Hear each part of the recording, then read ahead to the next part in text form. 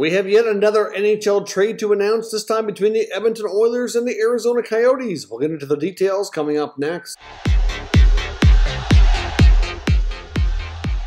So welcome back to another video here at Top Shelf Hockey. As we can see, we have another trade to discuss from the 2022 first round of the NHL draft here. Of course, like I said before, it's just easier to hop onto the computer to do these quick videos as these trades come through, as I'm working on other draft-related videos at the same time. But we have a trade between the Oilers and the Coyotes. So the Oilers have traded Zack Kassian, sort of basically you could say in a form of a cap dump here, along with their first-round pick, the number 29th pick, to the Arizona Coyotes, along with two other draft choices. There's a second-round pick in 2025 and a third-round pick in 2024 also attached to this trade in exchange for Arizona's final first-round pick of the night, which is pick 32.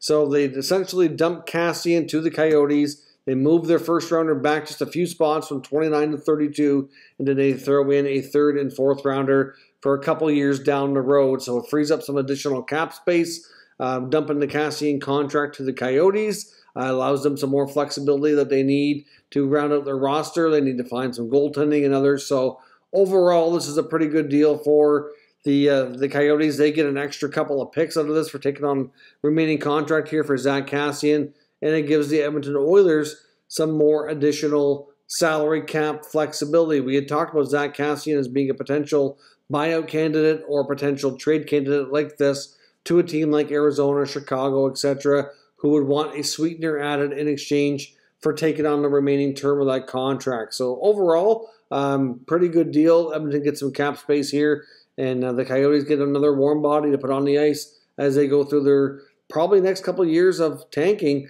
as they prepare for the new arena. I don't think they're going to be too focused on winning based on what the kind of product they're likely going to be able to put on the ice. So let me know your thoughts on this trade here for the Edmonton Oilers, and we'll discuss further down in the comments. Of course, again, if you're new, make sure you subscribe and stick around. We'll keep you up to date with everything related to the 2022 draft, free agency, all your off-season topics here. Everything's covered here at Top Shelf Hockey. We'll be back to recording in the studio here for the rest of the videos likely coming tomorrow and moving forward. Thanks for watching, and we'll catch you next time.